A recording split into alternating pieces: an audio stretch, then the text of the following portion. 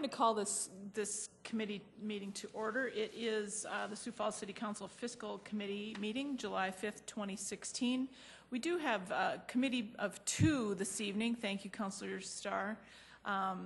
One of our members is out ill, as we've been talking about at the 4 o'clock meeting, and the other is dragging out her July 4th vacation, so you know that's all right. The fiscal committee met for the first time in quite some time last month and talked a lot about some of the goals that we have for the city council, and so we'll be addressing some of those things going forward here today. But I first, Councilor Starr, if you would help me, we would approve the minutes, the two of us together, if you'd make that motion. I would move to approve the minutes. They were well done. And I would second them. And then we would all in favor say aye. Aye. Those opposed, same sign. Thank you for the protocol that we need to go through. We're going to start with our a report from Tracy Turbeck, Director of Finance. And Tracy, we're going to talk a little bit about the reserve and some financial update information. We also wanted to talk a little bit about the idea of what's going on with sales tax growth in the community. And I think part of the reason that we invited you to come to do this for us is that we're relearning that idea that we need to understand our history in order that we don't maybe relive it. And so we're looking to you to talk us through that idea of why did a council, more than probably 14 years ago, why did a council decide that there should be that kind of a level of reserve for our budgeting, and how do we manage that, and what does that mean for us as a city now? So I'll let you just go ahead. Thank you, Tracy. Okay, great. Well, thank you, Councilor Erpenbach, for having me here today. With city finances being such a hot topic here lately, the room is quite empty, unfortunately. But we'll carry on nonetheless, and hopefully keep you folks engaged in the conversation, and we'll move on accordingly. Well, today I do have my presentation segmented into four pieces. You did invite me over primarily to talk about reserves and kind of the history and the policy and so forth. A number of other things do tie into that have been points of conversation here of late. So I do want to take this opportunity to give the committee an update. All this information in the first segment you have seen before, so I'll go through that fairly quickly, and then we'll move on to the discussion on reserves and some of the things that impact our reserves, our sales tax revenues, and kind of how we're managing today. So to start out, as I say, the first piece of this presentation is a financial update as of May 31st. All the slides that you'll see in these next few slides are all part of the monthly financial report that you do get from my office. So it's all information, as I say, that you have seen before. First of all, the unemployment information. Again, that appears in the first page of your monthly written report. This graphic is duplicated from that. April unemployment, which is the latest employment data we have in the Sioux Falls MSA, the unemployment in April was 2.2%, comparing with 2.6% for the state and 4.7% for the nation as a whole. So we continue to see very, very low unemployment here locally. About the time you think it can't go much lower, it does. Building permit values is another economic indicator that we track, and again, that shows up in your monthly report on the very first page again. So you see this graphic every month. It should look very familiar to you. Through May, the first 5 months of the year, our Building Services Department has issued just under $353 million of permits. That is running significantly ahead of last year, about 20% year to date through May. And as you'll recall, I'm sure last year was a record high year in terms of the dollar value of construction permitted. So again, we're seeing a very, very strong year in construction here in Sioux Falls and projects that are getting underway. Next picture is a rolling 12-month growth rate for our city sales tax. It does exclude audits. And again, this is another one that is on the very first page of your written financial report that goes out to the council. And I will talk more at length in a minute or two about sales tax revenue growth, what we see as growth currently, and how we measure that growth. But you can see on this graphic, as of the end of May, our 12-month rolling growth rate is at 4.2%. So what that means is that over the past 12 months, for the 12-month period that ended May 31st, when we compare that to the 12-month period that ended May 31st of 2015, the most recent year, we've seen 4.2% growth. So that's, in a nutshell, how we measure our sales tax growth, but again, I'll cover that a little more in depth in a moment. Entertainment tax dollars, as you know, we track this a little bit as much as anything to get a sense of the discretionary spending that's in the local economy. We saw that peak out last summer at growing at around 10% year over year on a rolling 12-month basis. You can see it did come down here in 2016, but bounced back to a growth rate of 7%. Again, that's on a year-over-year basis for a 12-month period of time, 7% growth through May of 2016 when compared to the year ended May of 2015. So again, strong discretionary spending in the local economy, not really a surprise given all the activity we're seeing locally. The last snapshot, we show an overview of the general fund revenues and expenses.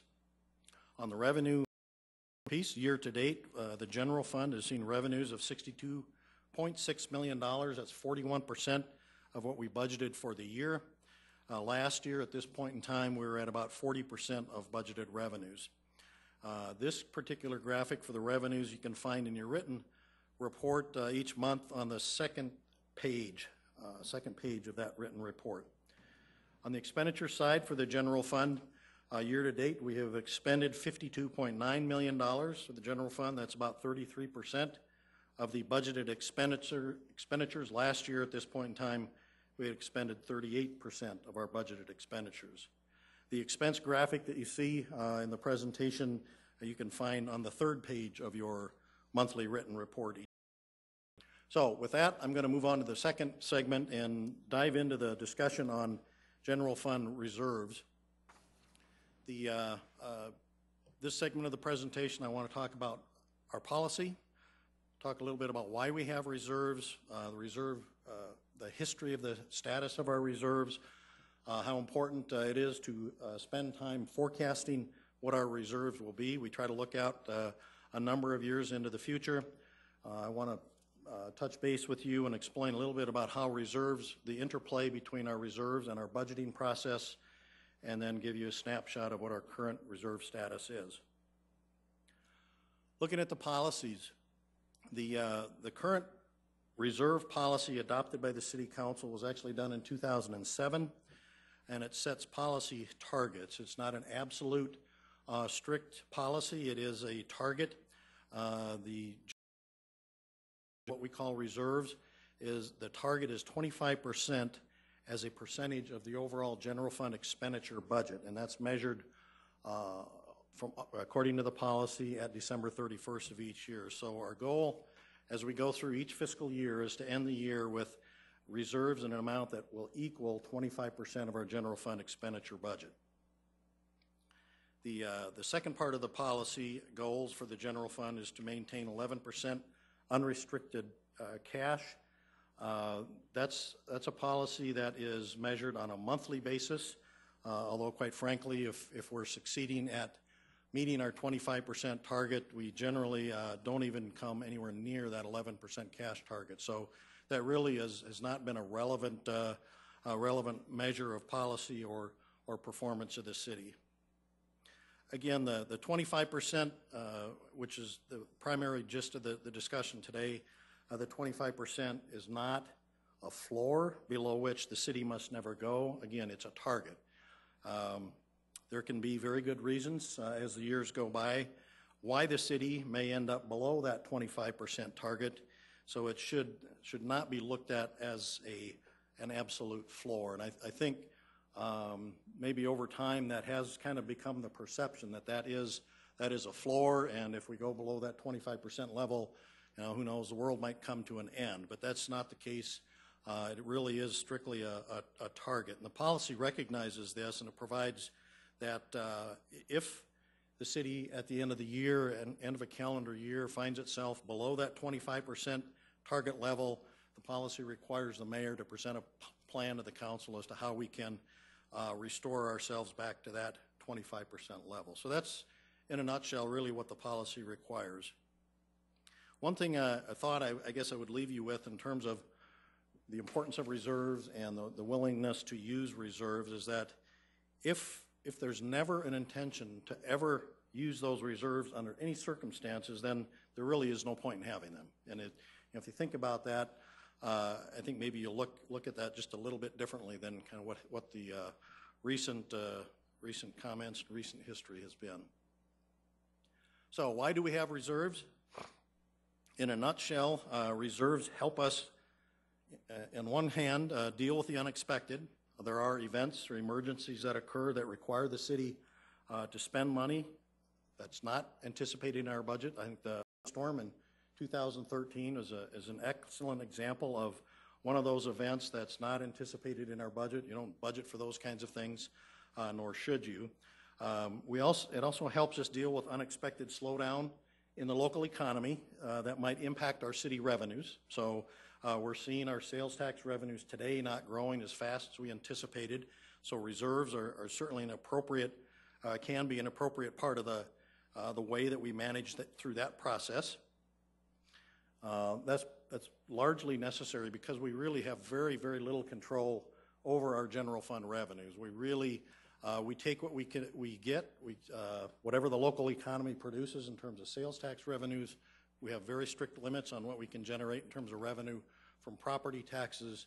So in terms of our general fund budget and the departments that are supported with that, we have virtually no control over our revenue. So it's really about managing the expense side of the budget. Another aspect that can happen from time to time that would be considered unexpected, one of those things that we have to respond and adapt to, what might be a change in the revenue stream if there's a legislative impact.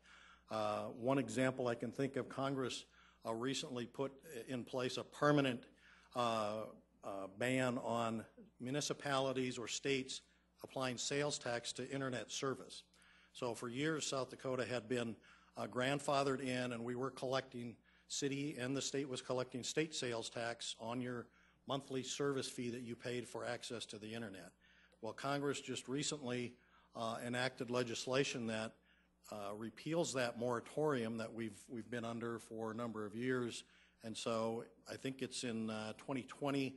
It's a phased-in approach, but by then we will no longer be able to generate sales tax revenues from those sales. So that's an example that we will be feeling the effects of in the years to come. Another example might be a spike in fuel prices. If we budget diesel fuel at $2.50 a gallon, and by the time the budget year starts, it's up to $5 a gallon, that would be an appropriate reason to use reserves, that one of those unforeseen things that we have to respond and adapt to. Another element as to why we have reserves, reserves really do help us to plan and grow for the future. Think about our fire station number 11 that we opened. We were able to accumulate reserves in excess of our policy target and open a new fire station and pay the significant operational costs of that without impacting any other city services. If we didn't have the reserves to absorb that those first few years, we would have to look at reducing spending somewhere else, impacting other services. Maybe it's a library, maybe it's in parks, might be street maintenance or snow removal, but something else would have to give if we didn't have the reserve to support that and absorb that in those first few years, so we can essentially phase in the impact of opening a new fire station. So it very much helps us plan and grow for the future. Taking a look at kind of a historical perspective, and in terms of the terminology, the heading on this slide says available general fund balance. That's really a term that, for the most part, is interchangeable with the term we talk about reserves. So if you see one or the other, it's certainly, as I go through this, we'll use that interchangeably. This graphic shows over the past 10 years the growth trend in our general fund reserves. Quite often we'll show you this information on a percentage basis. You can see in the white numbers along the bottom of each bar the percentage is indicated, so that tells you how we measured up against our policy target of 25%, but the bars really reflect the actual dollar amount in that reserve, because that percentage, that 25% target moves as the general fund budget moves. So you can see over the last 10 years we've been trending upward, as you would expect. If our budget is growing, our reserve must grow as well in order to maintain that 25% level. If we are at, for example, if at the end of December in any given year we are right at that 25% policy target, and the next year our budget increases by $1 million, in order to stay at that 25% level, we have to add $250,000 to our reserve. So it's not, it should not be at all unexpected to see the overall trend being up in terms of the amount of dollars that we have in our reserve, as long as we maintain a policy of 25%. So you can see that the history of those general fund reserves indicates we have been at times significantly above that 25% target level. You can see in 2015, and I mentioned the fire station, but in 2015 we used about $2.5 million or so of that reserve. We still ended the year just under 29%, so we were well above our reserve target, but that allowed us to open that new fire station. In addition, some of that reserve that was utilized went toward one-time, some significant repair and maintenance projects, remodeling at City Hall. The main fire station, we did a project that was tuck-pointed that. It was quite a costly project, but it's one of those that's a one-time project, and utilizing some of those excess reserves is a one-time source of funding. So that's an appropriate reason to spend those reserves down a little bit. In 2016, you can see we are projecting to utilize about $3 million in reserves. That's consistent with what you folks saw when we presented and approved the budget last fall, or last summer and last fall.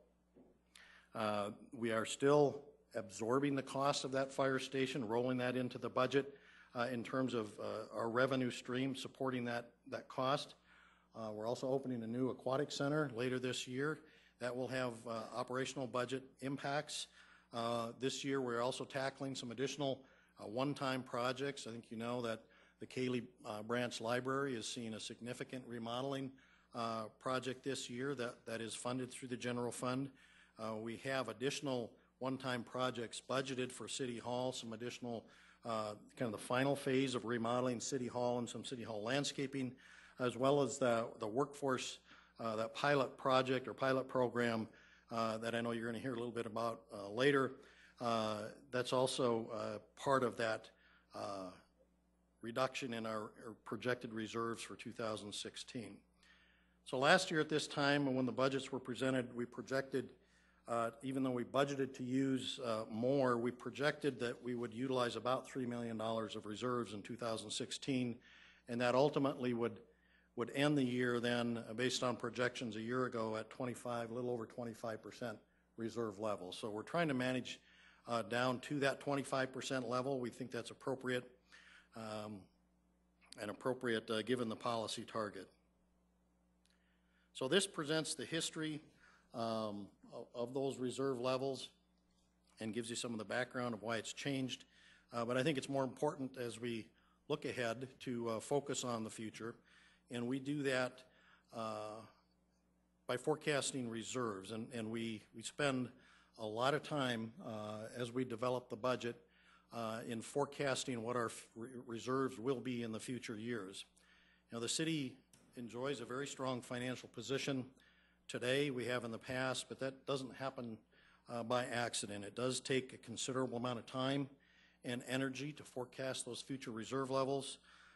That's one mistake I think that many communities make. They don't spend enough time to adequately forecast what the impacts of some of their today's decisions will have in their long-term operational costs. And that's one thing I think Sioux Falls historically has done very, very well. So the importance of forecasting reserves really can't be overstated. It does help us to prepare for what's ahead, whether it's opening a new fire station, adding to our police force, operating a new aquatic center or an office building, or whatever the capital project might be that we see out there in the future. It's important that we take those things into account in that forecasting process. And again, it helps us to focus on the long-term impacts of today's decisions. It really, that forecast that we develop, and you see it in a graphic presentation, and you'll see that as we go into the budget process, what we're forecasting in the next month or so for 2017 and beyond. But it establishes the confines within which we manage the city. And it really prevents us from making mistakes. It prevents us from overextending the city financially. It prevents us from shirking our responsibilities by putting things off or ignoring some of those future impacts to our operational budget of today's decisions. It prevents us from making unrealistic assumptions, whether it's what things will cost or the revenues to be generated. And it really, in a nutshell, it boils down to it prevents us from living beyond our financial means. And that's really, out of all the presentations that you see, all the slides that you see in the budget process, the one that really is absolutely key and essential is that future reserve forecast. And so it's something we spend a lot of time developing, and it's something maybe we don't spend enough time talking about in the budget process, but it is critically important. So reserves, as a part of the budget process, they do play a very important role in the budget development process. In its simplest terms, the budget is really very, very simple. We have the general fund budget needs two things. We need money to support our expenditures, and we have a requirement to have some amount of money in reserves at the end of the year. So there's money we want to spend and the money we want to have in our bank account at the end of the year. That money comes from two places. One, it comes from revenues that we're going to generate next year, and it comes from money we already have today in the bank. So that's really in its simplest terms, the balanced budget equation. In South Dakota, by law, we have to have a balanced budget, and that means that our financial requirements of expenditures and our desired reserve at the end of the year have to be offset entirely by revenues we're going to collect or money we already have in the bank. So that's what a balanced budget means in the state of South Dakota.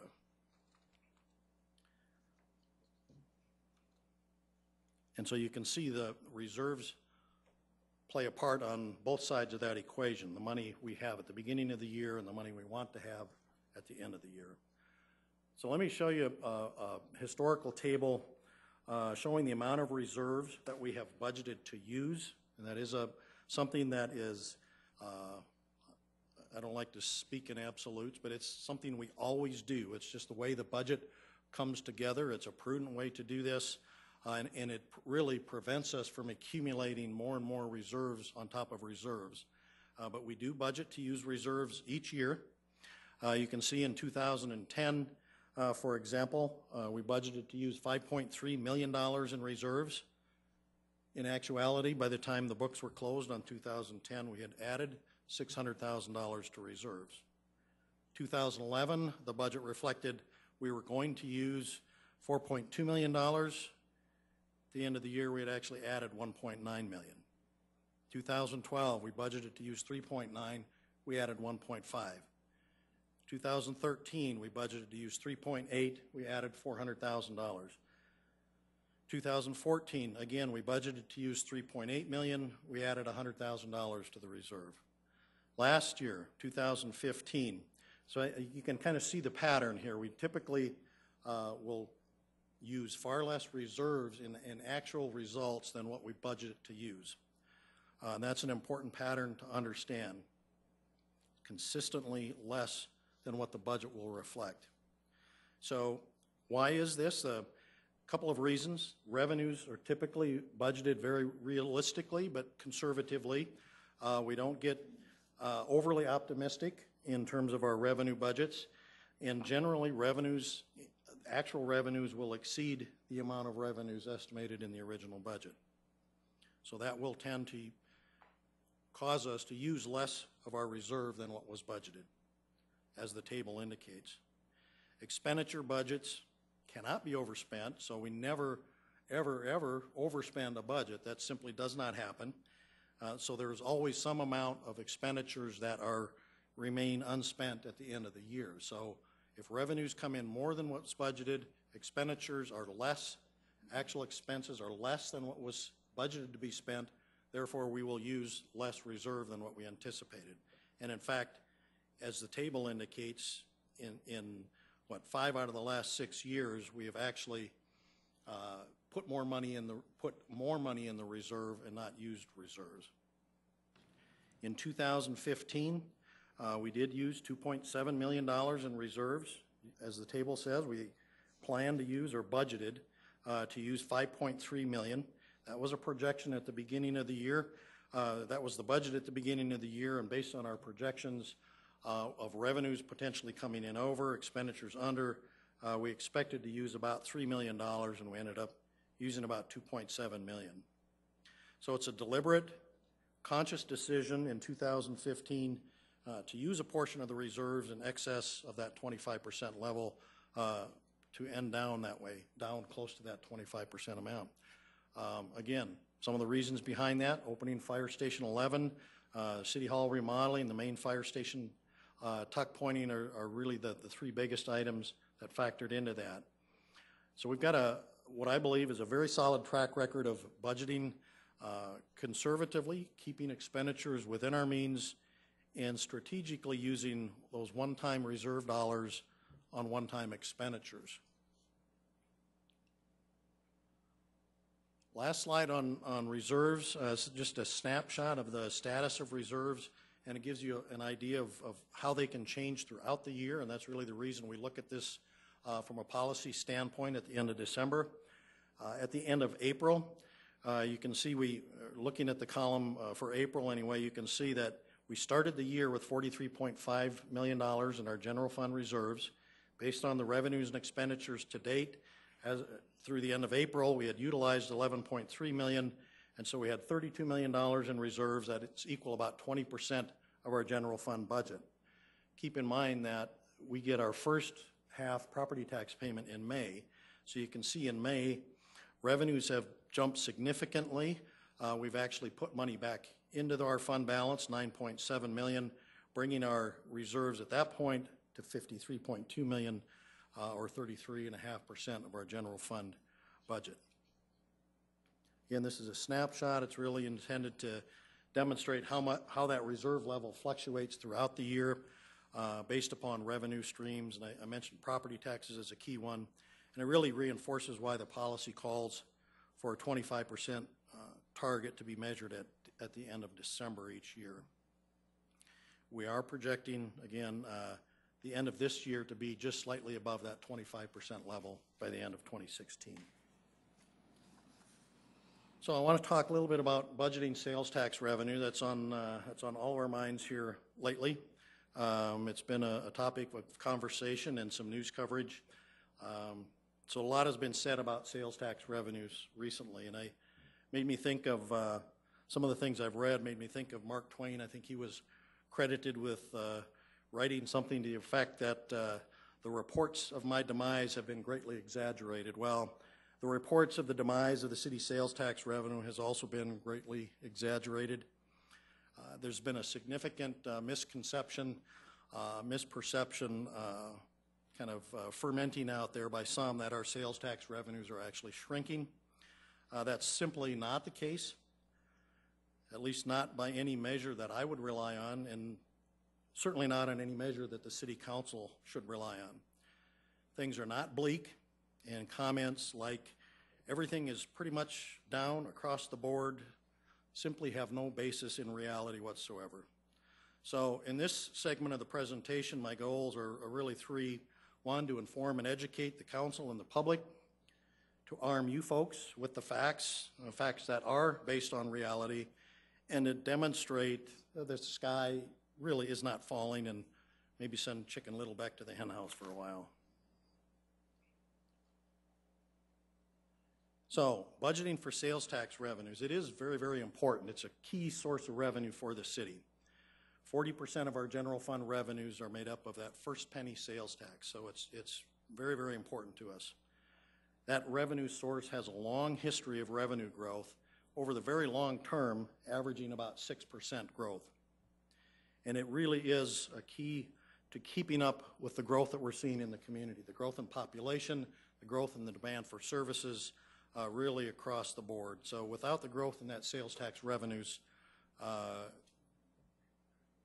we would certainly be struggling much more than anybody could ever imagine.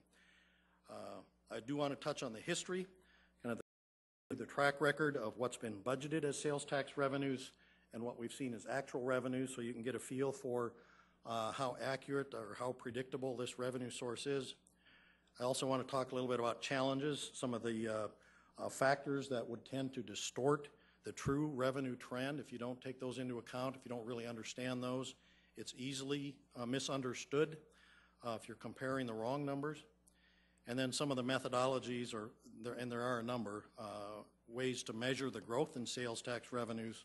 Some of them are really quite poor methods in my view. So this is the track record. Really compares what was budgeted for sales tax revenues in each of those last 6 years compared with what the actual revenues were at the end of the year. And those actual revenues stand up under audit. There's nothing that's moved around to make the numbers look good, anything like that. You can see the walking through, again, through the numbers, 2010, and if you think about what was happening then, we were just coming out of a recession. Budgeted $47.9 million, took in $44.2 million. So that's over the last 6 years, the most significant shortfall that we've seen.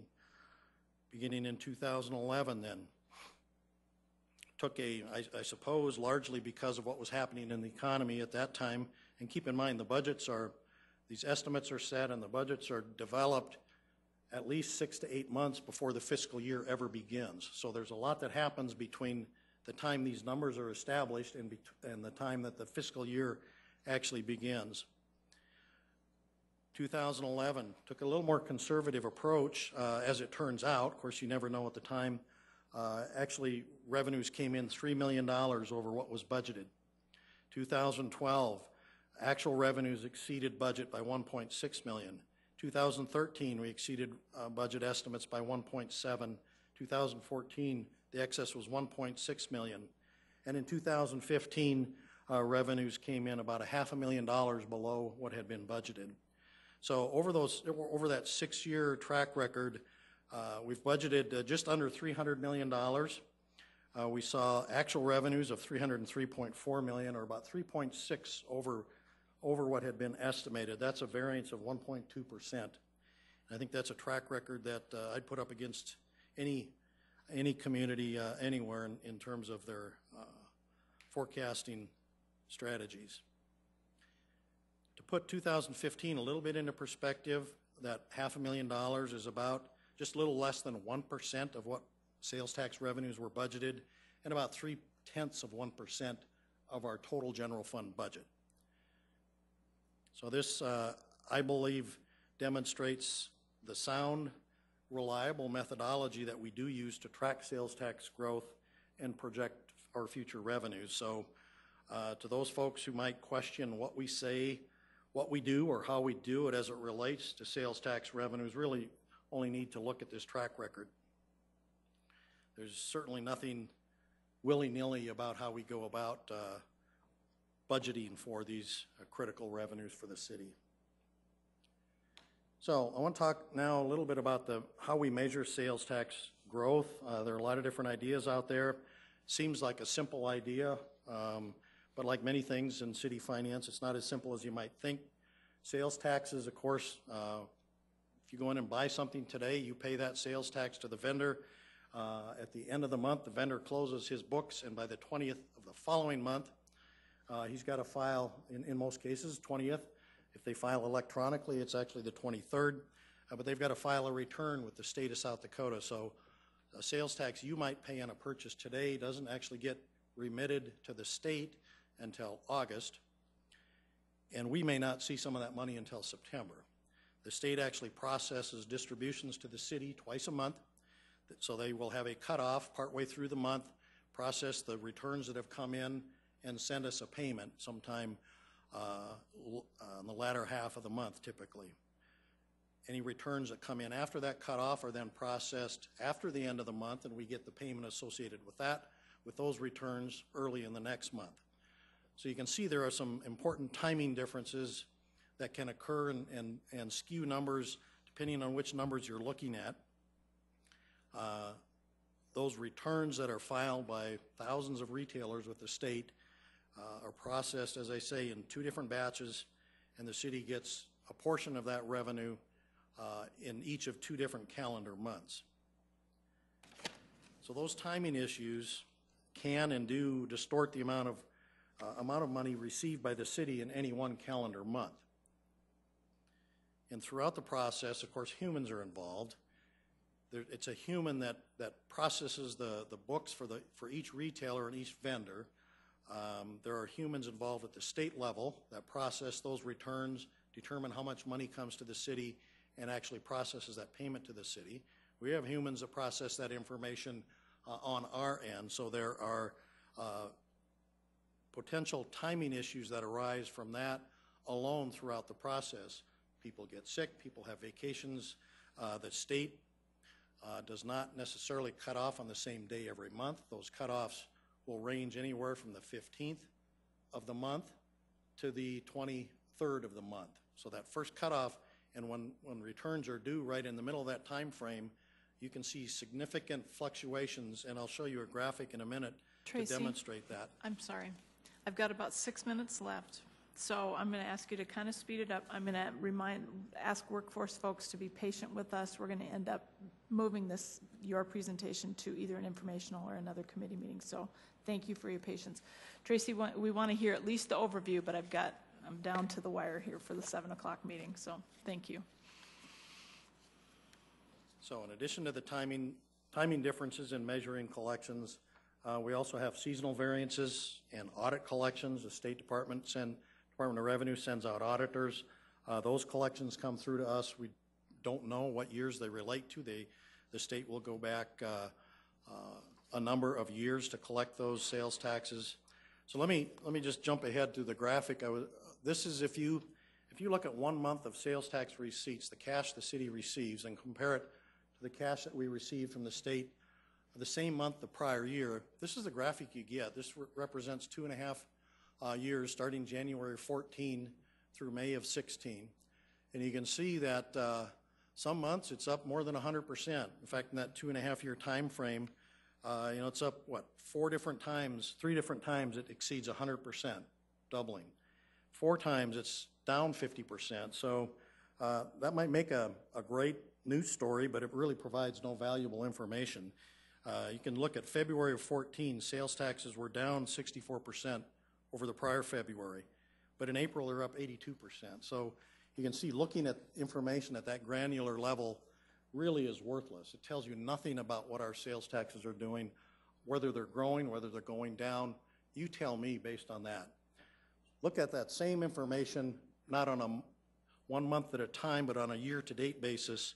It's only slightly better. You can see some of the spikes and drops are smoothed out because we're looking at more than just 1 month of information in most cases. So we're looking at January through whatever month is graphed there.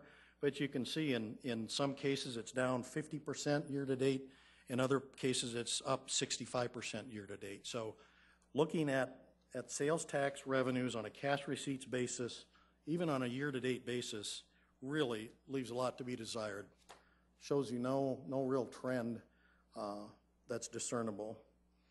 We show you this information not in a graphic form, but in a data form on an accrual basis. So we take out the impacts of audits and we take out some of those timing differences.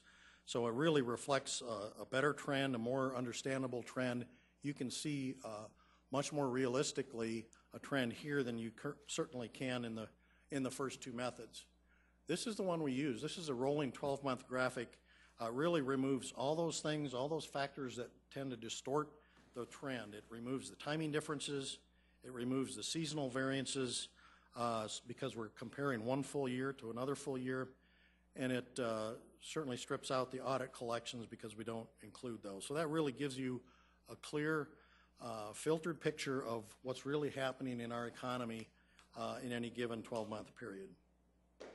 So this is a graphic you see in your monthly report.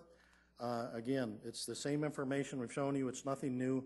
We've been using this for years. That's why it's reliable. In my professional opinion, provides the most honest representation of sales tax growth, and that's really why we utilize it. I do have another segment to my presentation to talk about how we are managing with slower sales tax revenue growth. Bottom line is we are seeing sales taxes grow at a slower rate than what was anticipated. In the interest of time, I don't know if there's an opportunity to come back and talk perhaps at an informational. There is good information in here I think that the council will be interested in hearing. I think you're right, Director Turbeck. I think that we really do want to make this presentation complete and that it's available to the entire council. And so if you don't mind, I'm going to work with staff to either move you to an informational or to kind of extend this meeting to another week, possibly next week. We'll kind of see how the other committees are coming together with their scheduling. That being said, I'm going to go ahead and adjourn this meeting. Tracy, I appreciate you going to the extent that you did. Realize that this is a hot topic at this point. And I think the piece that we need to understand, that the key word in the entire presentation is that it continues to be sales tax growth, that it's not growing as quickly as we maybe thought it was, but it continues to grow.